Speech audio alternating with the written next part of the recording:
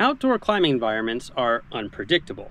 Here's what I carry on my harness to help keep me self-sufficient and to help me deal with many different eventualities.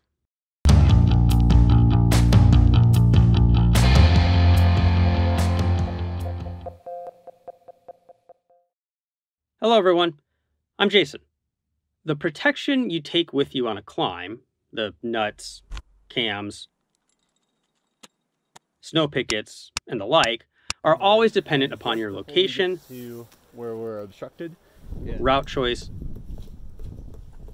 and current conditions. But there are a few things I always have with me. Today, we're ignoring the route-specific protection, and instead, I'm talking about how I put together a versatile rack of personal equipment and some of the reasons I have for keeping each piece with me. Let's start with this quad-length sling. It's 240 centimeters. This is mostly for anchor material. Given my little guys love rock climbing, I probably use this most as a top rope anchor. But I also use it for trad climbing and as anchor material over natural protection. Next is my 120 centimeter sling. I use this most frequently as a personal anchor system to clip myself in, being sure to stay under my anchor to avoid factor 2 falls on it. Next most, it becomes the extension of my rappel to help keep me upright when I have a heavy pack on. I can also use it as additional anchor material and as a foot loop for ascending the rope or as an aider for an impromptu aid climbing setup. I carry a separate personal Quickdraw. I use this to take rests on lead, to adjust my personal anchor if needed, and as part of a quasi daisy chain setup for that impromptu aid climbing. Next is a Hallow Block. This helps as a rappel backup, for rope management on a glacier, anytime I need a friction hitch. It is also a part of that makeshift daisy chain. Moving from soft goods to hardware, first comes the micro Traxion. This is invaluable to any hauling setup, for either gear hauls or as part of a crevasse rescue. It's a part of my rope ascending setup and even has been recently cleared for use as a belay device, although with the teeth on your rope, I try to only use it from the top and only when I don't have other safe options.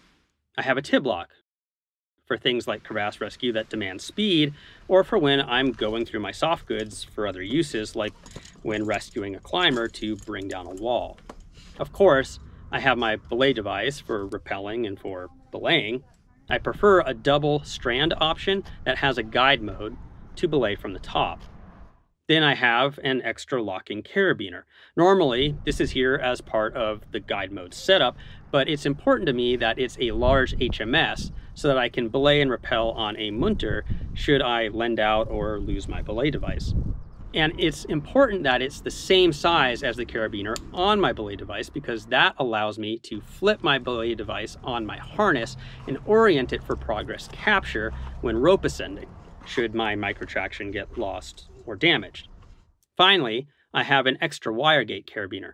Mostly that's there to hang my gloves, but it's also there for making extensions or as a replacement to a fifi hook on that impromptu aid sequence.